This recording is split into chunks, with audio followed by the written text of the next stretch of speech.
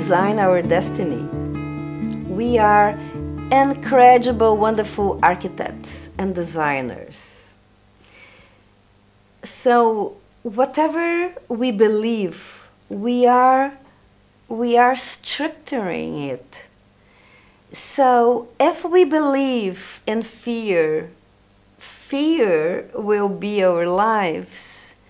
So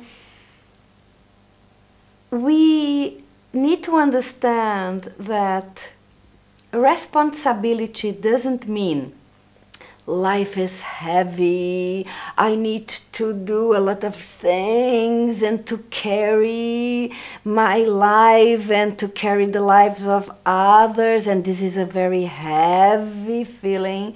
We need to shift it to responsibility is our ability to respond to life. Which tools we have to integrate ourselves to the everyday experience of being alive. And the moment we use these tools, we open yourselves for it.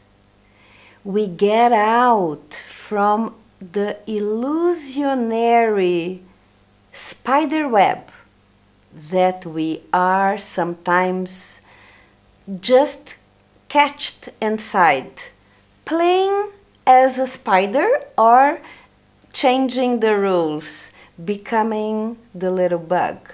So spider and bug means all our structure related to our fears.